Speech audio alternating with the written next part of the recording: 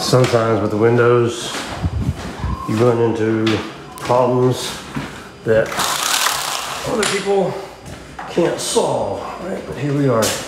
You know, got Len's over there. What's he doing? He's working on the window across the way. I'm looking through a window here that has no sashes in it. But I've got the solution for that. Right out here on this little front porch will be my portable sash factory. While these guys are working on the windows, I'll be making the sashes. All right, so here we are. Got the sash factory all set up, ready to make window sashes.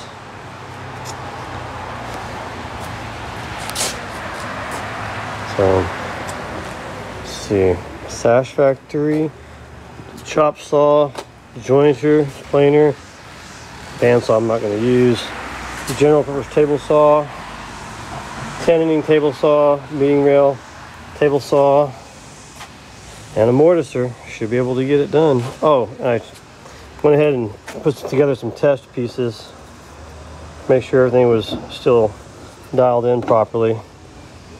Meeting rail for the bottom sash, meeting rail for the top sash, and just regular joint, mortise and tenon joint for the top rail and the bottom rail. So, ready to go. Well, there it is. Sash for one of those openings in there. So, made in, I guess, less than an hour. You know, even with setting all this stuff up. So 10:30, started at about 8:30, setting everything up. Pumped out a sash already.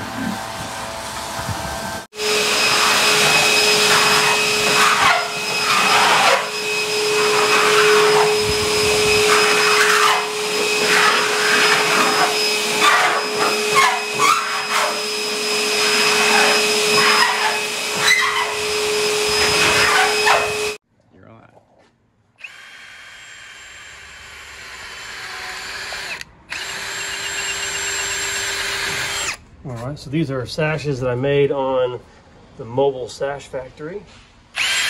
Well, this is one sash. I've got others I've already put together. Here I'm just doweling the corner. Going at a diagonal there. With the intention of putting two dowels there to hold it rigidly square, right? Because I had to square the frame up a little bit to help hold it. I put the dowels at diagonals.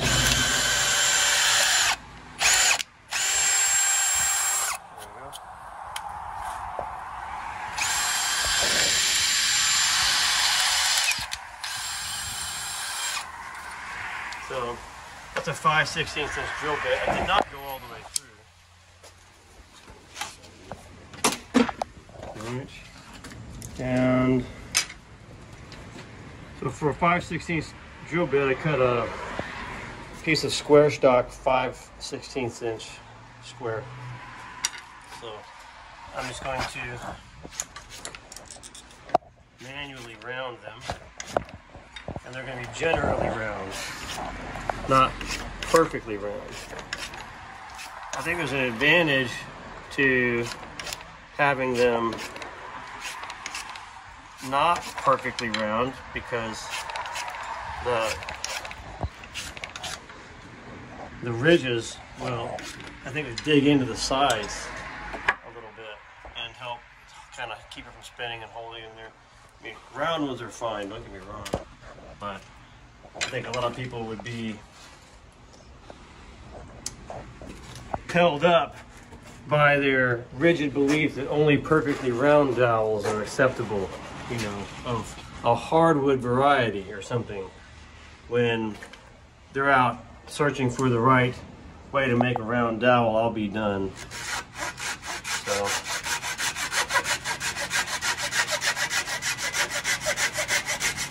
There we go. And another thing I'll do is just take a dab of glue, not a lot. I'm just going to put it in a corner of the hole just to hold the dowel in place. I'm not gluing my joint per se, but I'm just putting a little bit of glue on the dowel so that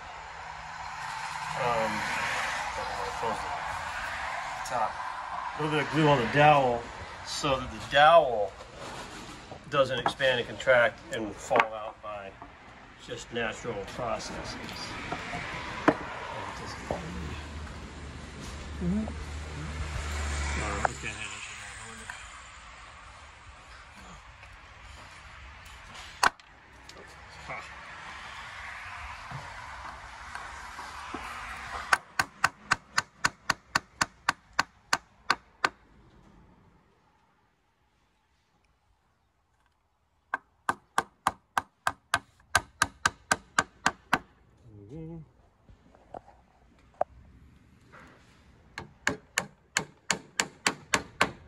Nothing special, you know, nothing complicated, just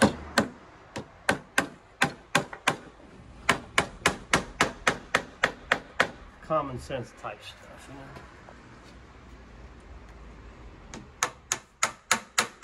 I think my other dowel fell.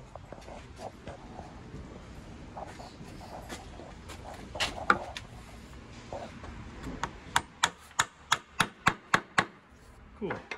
There you go. Just take your little Japanese pull saw. Notice I'm trying to cut with the grain.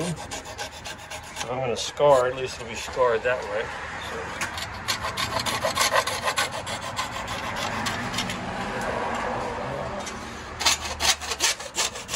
Cool. Isn't that nice? And then that basically does the trick. So what do you think about that? And all of that, all of this whole entire sash is made on this little front porch. Mobile style. So, ta-da. Excellent. It's too tight? Out of sight. You should be able to put it in without a fight. That is right. Wow, you've really seen the light. There you go. John's got it in good for the night.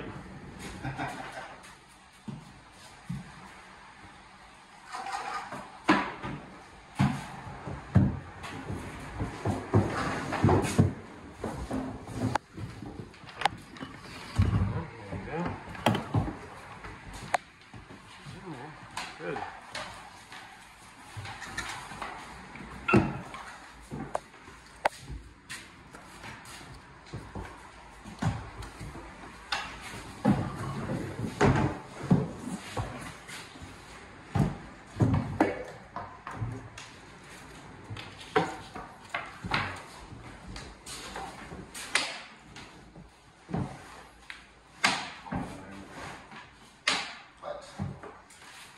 Winner, chicken dinner. Excellent. I love it. Here, you want to put your stop in like John? Okay. And there it is. Ta-da! Oh man. Now we just gotta go in and put some hardware on that thing. We'll be in good shape. What's the... Oh my goodness. You know what that is? That's that rope, man. The weight's bottoming out. The rope's too long.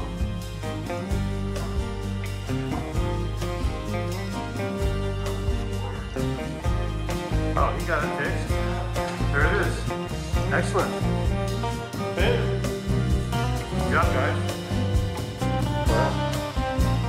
Wait.